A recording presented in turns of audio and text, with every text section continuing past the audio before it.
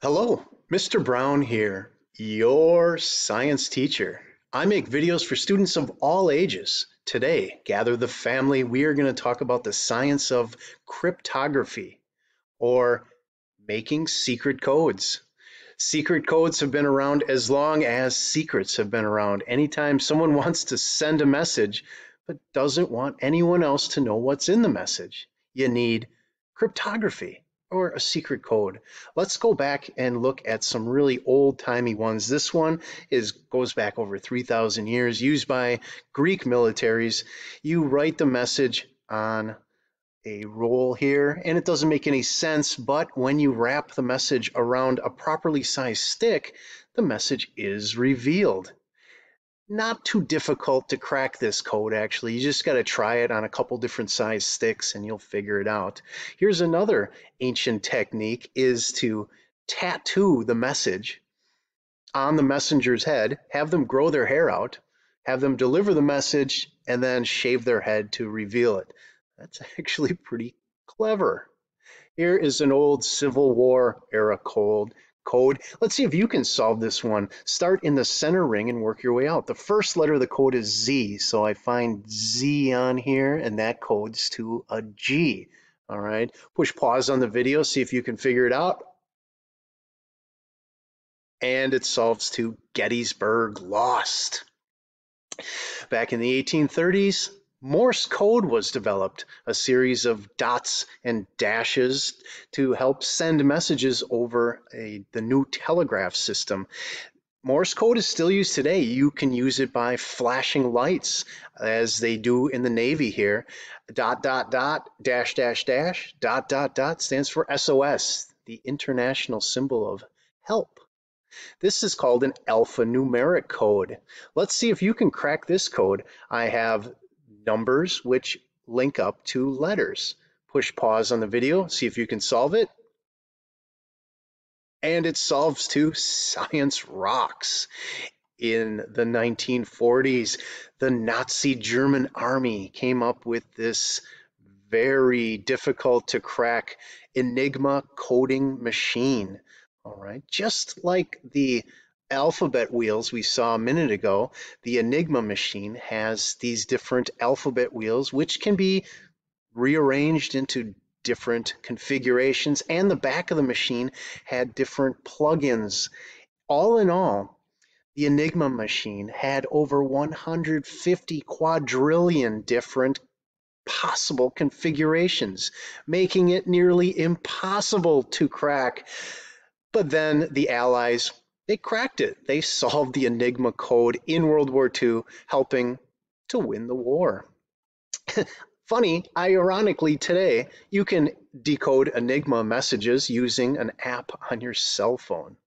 During World War II, the United States never had its codes cracked by the enemy. How did they do it? Uncrackable codes of World War II.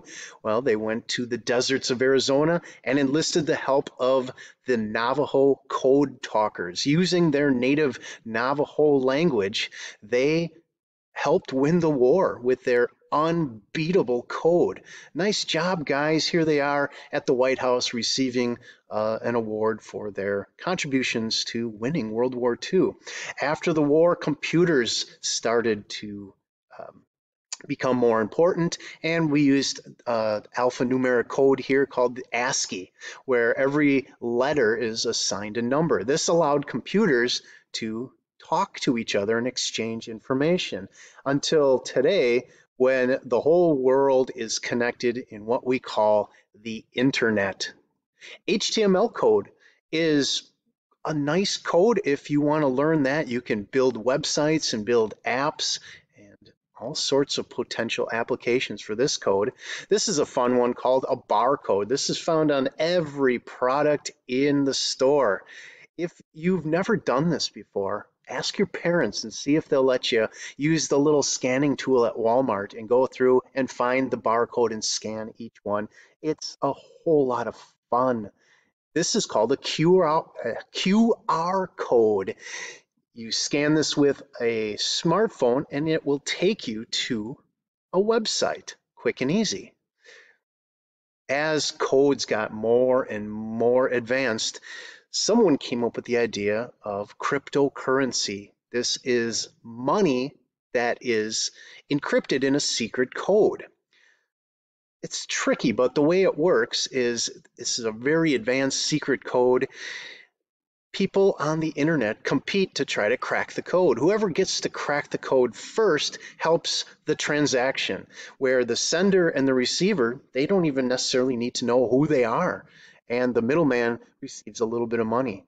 And so around the world, people will turn their apartments into supercomputers. They'll just take a bunch of regular computers and wire them all together and decrypt Bitcoin transactions.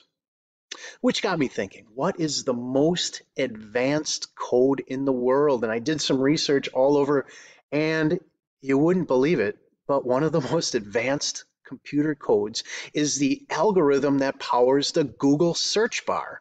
You've seen this before, right? Yeah, it actually uses some really advanced AI, artificial intelligence, and it learns, the more you use it, the more it learns about you. Remarkable, which got me thinking, what's the most advanced code in the entire universe? That was easy. All you got to do is look down right in your own body. Take a look in your cells, crack open the nucleus, and you'll find DNA, deoxyribonucleic acid. It only uses 4 different nucleotides, A's and T's, G's and C's, but it uses a lot of them. The DNA in your body contains over 3 billion base pairs. So you run the math. How much DNA is in your body? Let's stretch it all out and see how far it would go. And the math comes out to it would stretch from the sun to Neptune, back to the sun, back to Neptune, back to the sun.